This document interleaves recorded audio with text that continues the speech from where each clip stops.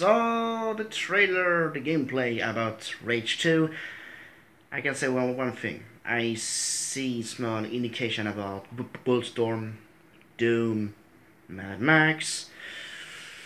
What's more? Alright, Singularity. I see those games in this game.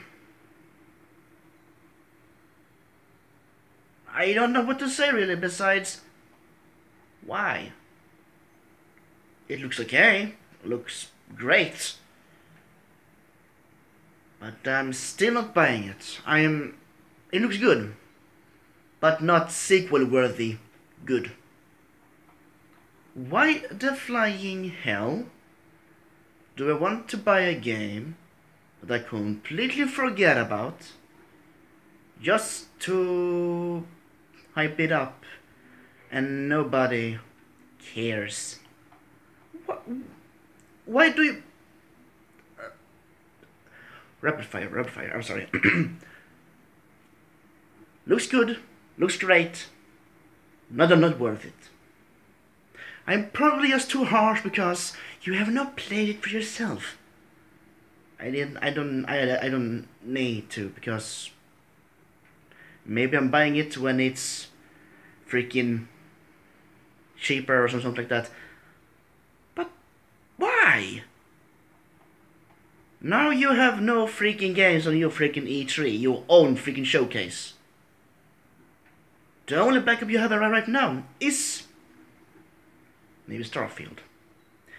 And believe me, you and me, when I saw this trailer about Rage 2, the gameplay, if this was a camera with a freaking stand, I will freaking slow clap. Hell, I can try it now if I try it. I think I can. Wait.